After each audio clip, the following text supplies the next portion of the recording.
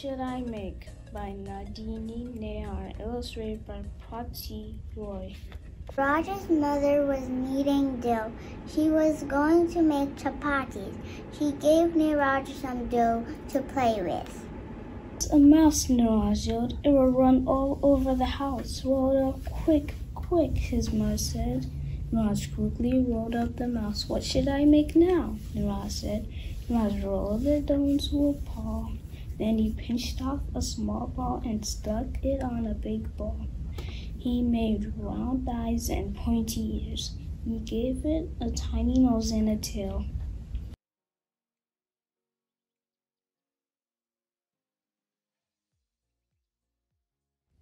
Say Hello by Rachel Isadora. After breakfast, Carmelita hurries and gets dressed, then gets Manny. Shalom, says Mrs. Rosen in her children. Shalom, love, shalom. At the Japanese restaurant to say hello. Konnichiwa, konnichiwa, wolf.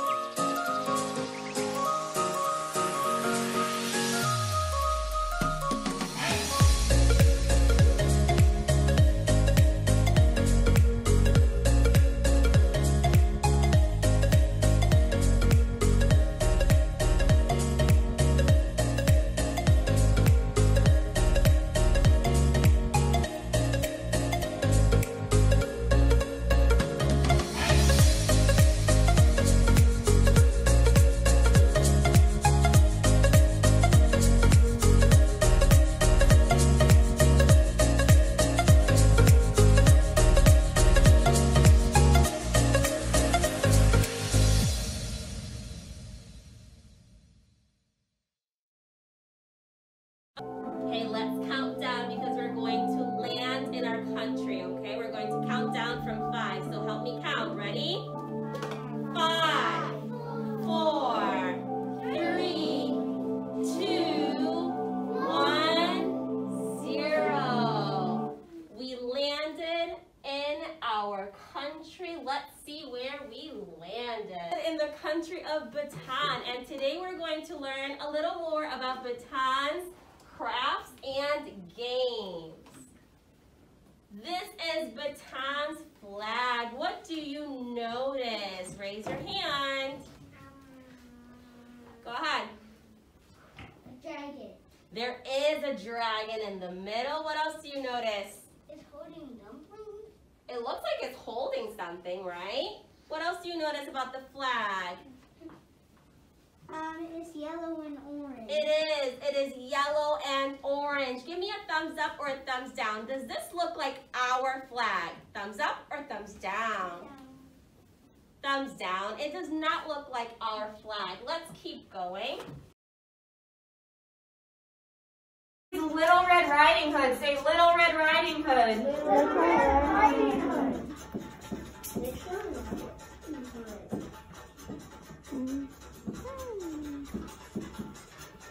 What is our second story? Second story, yes.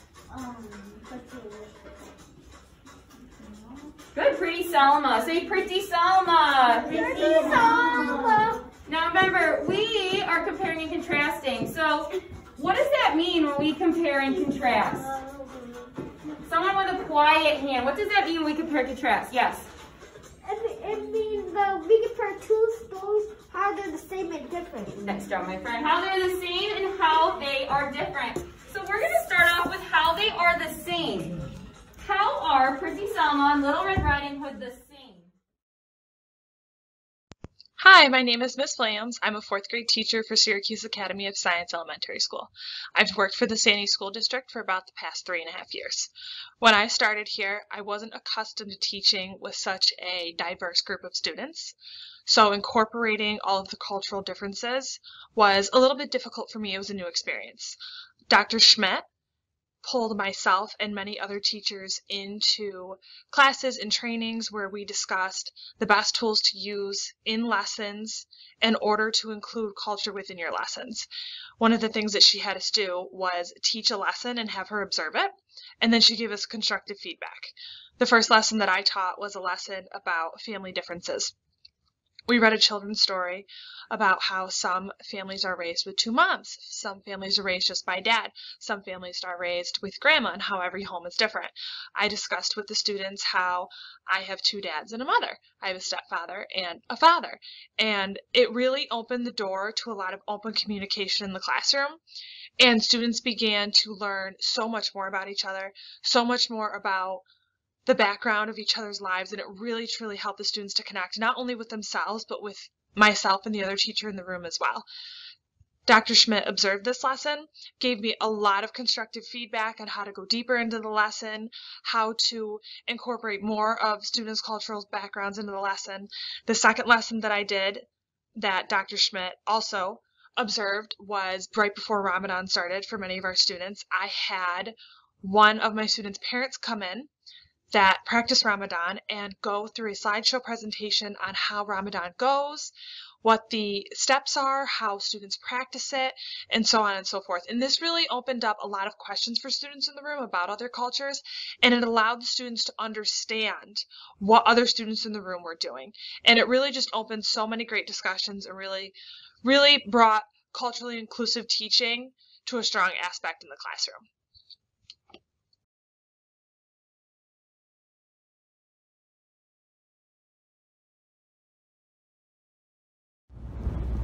Hello SAS Adams, my name is Mirza Tihic and I am Omer's father. Thank you for giving us the opportunity to tell you a little bit about Bosnia and our culture. Before I tell you about Bosnia's culture, let me quickly tell you where Bosnia is located. It is, as you can see on this map, in the southern part of Europe. Bosnia is the size of the Adirondack State Park or the size of the state called Rhode Island, which you I'm sure all familiar with. But let the size not fool you. Even though it is small, it has a 1,000-year-old rich history and culture. Today, I want to show you some traditional fast food in Bosnia called cevapcici. And I know what you're thinking. Cevapcici what? Cevapcici. Yeah, this is how you spell it. And this is, I know, a tongue breaker. Try to say it. Cevapcici. And this is how they made served, and I hope you enjoyed the video that we're going to show you quickly now.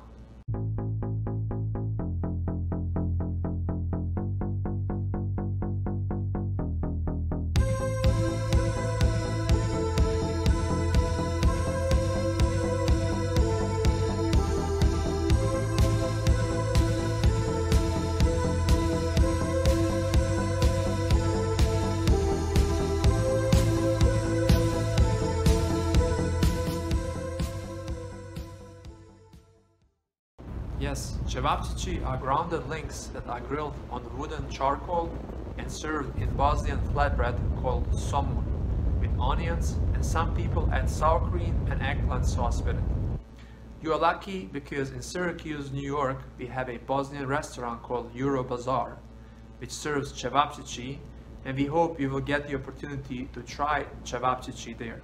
Enjoy and bon appetit!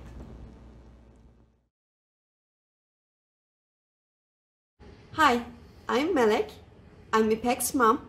I was born and raised in Turkey, and in this video we will give you some facts about Turkey. Enjoy! Cultural cruise to Turkey.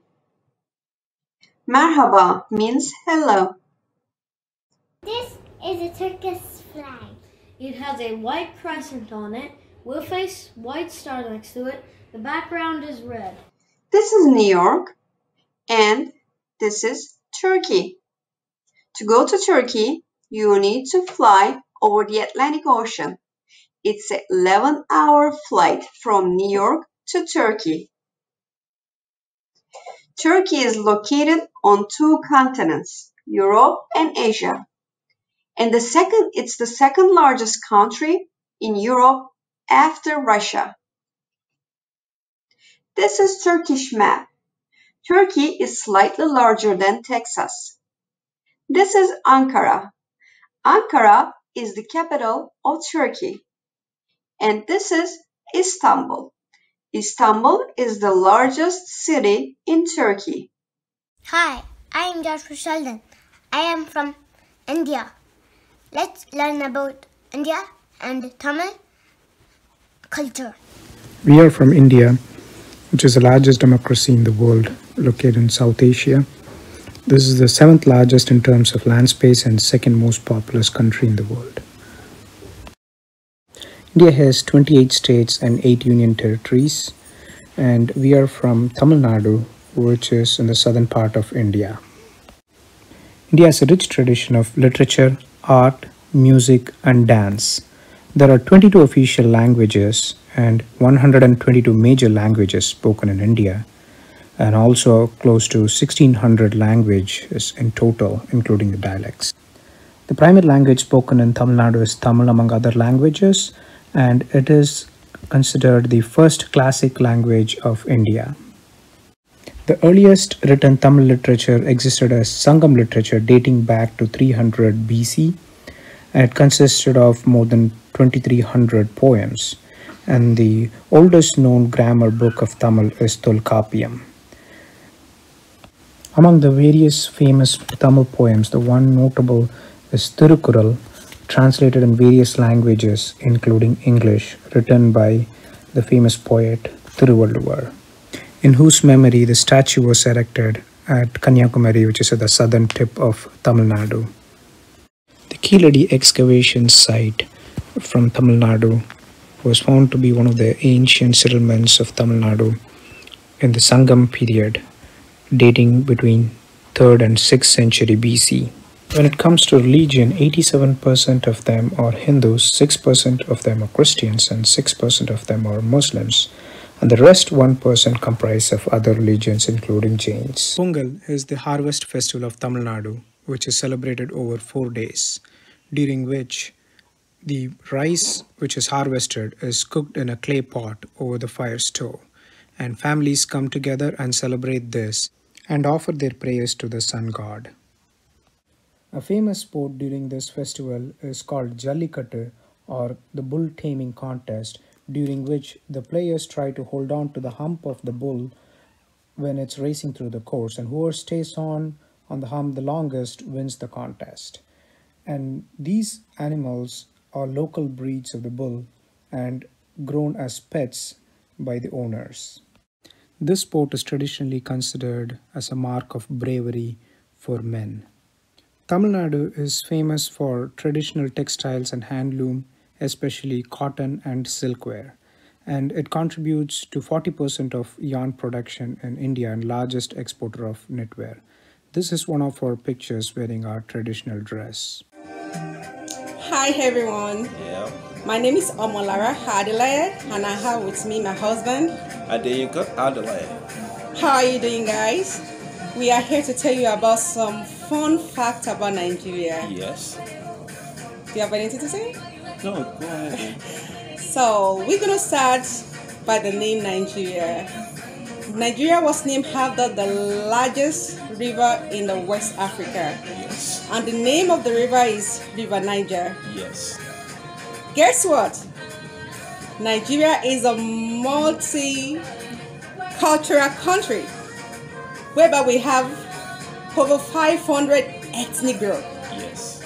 And the three popular is the Yoruba from the west of Nigeria. Yeah. And we are Yoruba. We are Yoruba. We have the Igbo, and the Igbos are from the south of Nigeria. Yes. And we have the Hausas, Hausas. and the Hausas are the north of Nigeria. Yes. And we are also multi-bilingual country. Yeah.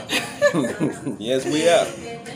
Multi-bilingual in terms of we have 600 dialects. Yes. And we have the three most major ones. Yep. Which is the Yoruba. We are, like we said, we are Yoruba. Yeah, we have the Igbos, and we have the Hausas. Yes. And there is one language that brings every one of us together, which is the English language. Yes. And the English language is from Britain. Yep. Because Nigeria was colonized by Britain. But in 1961, October 1st, 1961, we get independent. Yes. And from there, we've been using English as our official language, which yeah. is a British English. English, yes. Hi everyone. Thank you for watching our video and showing interest in our upcoming book, Authentic Voices, Culturally Responsive Teaching and Learning. As one of the deans at Syracuse Academy of Science, I truly believe that a team that learns together grows together. This experience has been a phenomenal journey for us, and I hope you enjoy the book.